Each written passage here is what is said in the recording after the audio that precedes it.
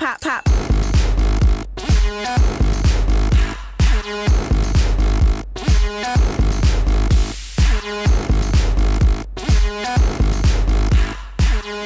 Hi everybody, I'm Christian and this is my board of choice. This is the CWB Lotus. This is actually the 134, which is the size that I ride.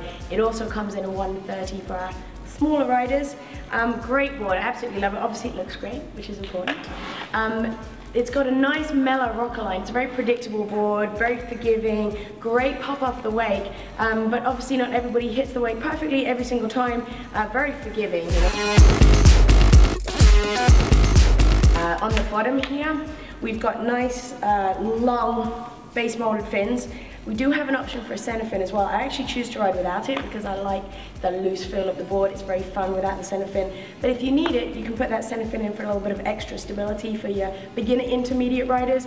Speaking of which, it's a great all-round board. Really good from those who are sort of learning to do their first little surface 180s, right through to everyone who's kind of doing the inverts and obviously jumping the wake and doing all that sort of stuff. So a great all-round board. What I've got on the board here in boots is the Sage boots.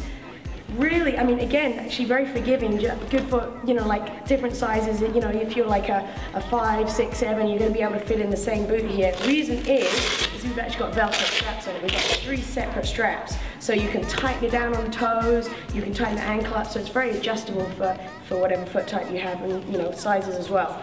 We've also got a hinge tech on this, which means easy entry. You just simply flip the hinge down, the back plate in the boot there opens up, so it's dead easy to put your foot in. Lycra lined as well on the toe plate and the heel plate, so it's comfortable, again, easy to put your foot in, real easy, just clamp that hinge up, you're good to go. 6-inch plate, Gorilla grips here, so easy placement for the boot on your board, and once it's there, it's not going anywhere. It's in place.